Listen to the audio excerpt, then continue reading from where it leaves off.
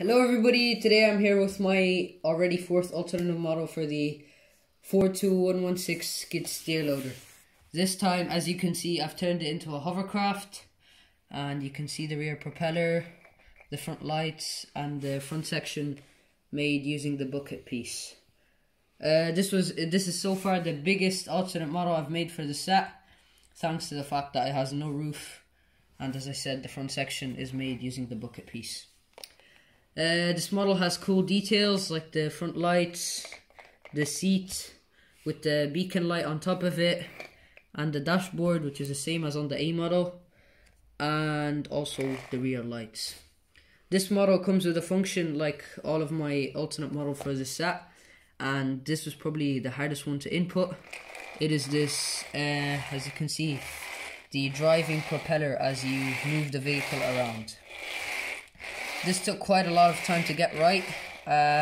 In the end, I used this bevel gear as a wheel, and you can see the mechanism from the underside, how it's done.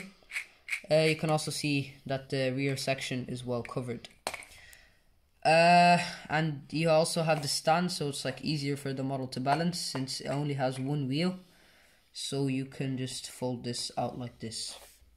The propellers are made using the L-beams again, and finishes off with the worm gear, which means that I have used all the gear wheels provided in this set.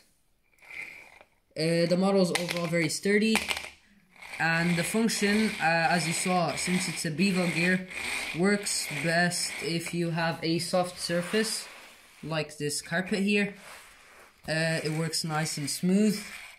You can see over here how it works. And you can see how the mechanism drives it nicely. But in the normal hard floor like this one, you can see that it requires some effort to make the gear wheels move. Free high quality PDF instructions are in the description below, so make sure to check them out. Thank you, that's all for this video, and I'll see you again in the next one.